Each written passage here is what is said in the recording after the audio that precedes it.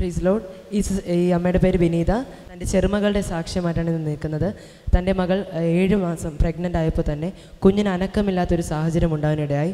അങ്ങനെ അവർ അപ്പോൾ പെട്ടെന്ന് ഭയക്കുവാനിടയായി. അങ്ങനെ അപ്പോൾ തന്നെ പ്രാർത്ഥിച്ച എണ്ണ ഉപയോഗിക്കും, മാത്രമല്ല പ്രെയർ ലൈനിലേക്ക് വിളിച്ച് പ്രാർത്ഥിക്കാനിടയായി. അങ്ങനെ പ്രാർത്ഥനയോടെ അവർ ആശുപത്രിയിൽ പോയപ്പോൾ കുഴപ്പമൊന്നുമില്ല എന്ന് പറയാനിടയായി.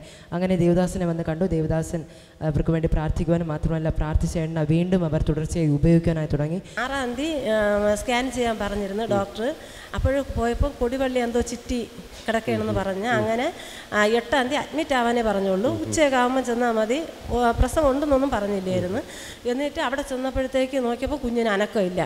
അങ്ങനെ പറഞ്ഞ് പെട്ടെന്ന് ലേബർ റൂമിൽ കയറ്റാൻ, അത് ആഹാരമൊക്കെ കൊടുത്തിട്ടാണ് കൊണ്ടുപോയത്. അപ്പോഴും പറഞ്ഞ് ബുദ്ധിമുട്ടാണ്, ആഹാരമൊക്കെ കഴിച്ചതുകൊണ്ട് SITയിൽ തന്നെ കൊണ്ടുപോകേണ്ടി ചിലപ്പോൾ വരുമെന്ന്.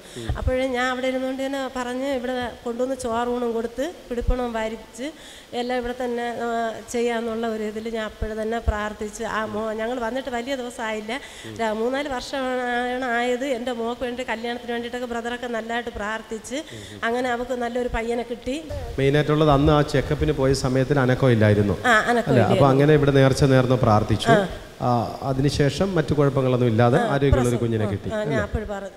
കർത്താവ് ഇവരുടെ കുടുംബത്തിന് വേണ്ടി വലുത് ചെയ്തിരിക്കുകയാണ്. ഹോസ്പിറ്റലിൽ എത്തിച്ചപ്പോൾ കുഞ്ഞിന് ചലനമില്ല, കുഞ്ഞിന് അനക്കമില്ല, അടുത്തായോ എന്ന് തന്നെ സംശയിക്കത്തക്ക ഒരു സാഹചര്യം. പക്ഷേ ദൈവസന്നിധിയിൽ അവിടെ ഇരുന്നുകൊണ്ട് അവർ നേർന്ന് പ്രാർത്ഥിച്ചു. ശാലോമിൽ സാക്ഷി പറയാനും അതോടനുബന്ധിച്ച് മറ്റ് ദൈവാത്മാവിൽ അവർ ശരണപ്പെട്ട് ചില നേർച്ചകൾ സമർപ്പിച്ചു. കർത്താവ് അവരുടെ നിലവിളി കേട്ടു, ദൈവയുടെ പ്രാർത്ഥന കേട്ടു. ഒരു കുഴപ്പമില്ലാത്ത ഊനമില്ലാത്ത ആരോഗ്യമുള്ളൊരു കുഞ്ഞിനെ ദൈവം അവർക്ക് കൊടുത്തു. കൈയടിച്ച് നമുക്ക് ദൈവത്തിന് സ്തോത്രം ചെയ്യാം.